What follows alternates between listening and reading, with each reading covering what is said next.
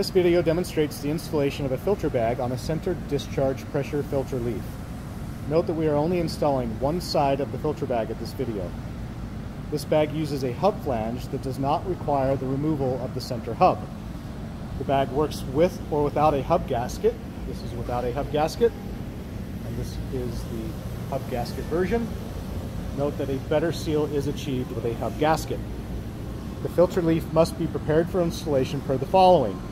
Hub spacing must be in accordance with the center shaft. Your NFM technical salesperson can help you with that information.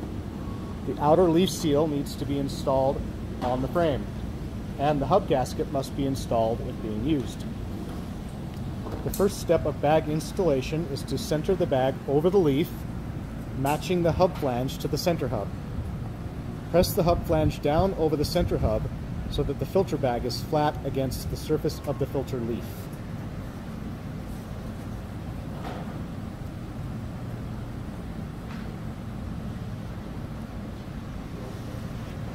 Install the outer edge of the bag using the snap flange. Work the flange around the frame until the bag is about 85% installed, and then snap the remaining portion over the frame.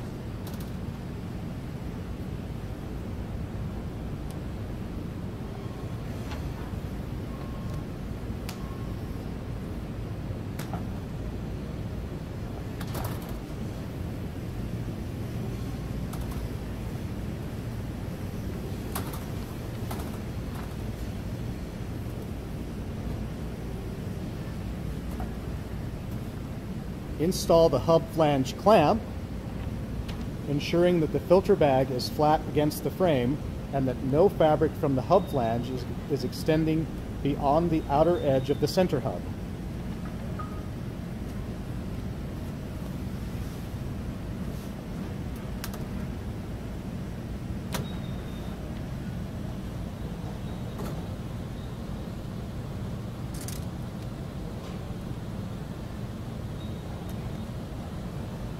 Be sure to use a nut driver, not a screwdriver, to prevent damage to the filter cloth if there is slippage when tightening the clamp.